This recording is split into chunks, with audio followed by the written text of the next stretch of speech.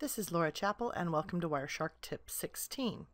If you want to read these tips as they're released, you can follow me on Twitter at Laura Chappell. In this tip, I'm going to show you how we apply an I/O graph line that's based on the bad TCP coloring rule string. And we do this to correlate TCP problems with throughput problems. This can be a great way to prioritize our troubleshooting steps as well. I've opened up the trace file called http-download-bad. Now that trace file is available at wiresharkbook.com. It's one of the trace files that's a supplement for the Wireshark Network Analysis book. And I want to correlate the moments when we have low throughput with potential TCP problems. In tip number 6, I showed you how to create a button here called Bad TCP, and that button is based on the Bad TCP coloring rule string. This time I'm going to add that Bad TCP coloring rule string to an I/O graph. So I'm going to open up my coloring rules window, and I'll double click on the Bad TCP coloring rule because I want to pull this string right here. I don't want to have to type it all over. So I'll just copy that and close these windows down. Now I'll select Statistics and I/O graph. I'll widen it so I can see the full graph time. Now in the graph 2 area where we have the filter location, I'm going to paste that in and select to graph this. Now looking closely at this, we can see that we have sudden jumps in TCP problems around the same time that we have drops in throughput.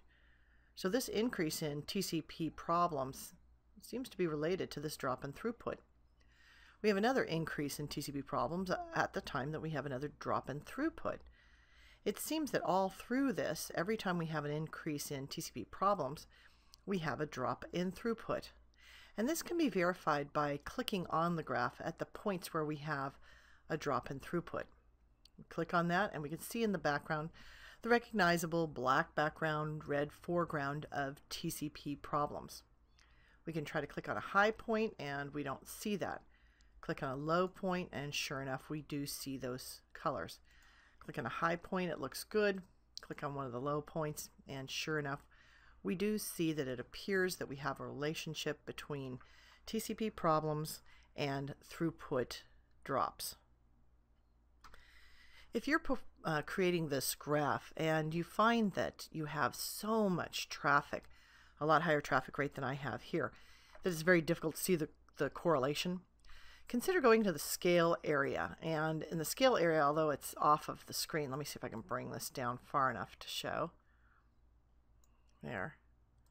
In the scale area, consider selecting a logarithmic scale.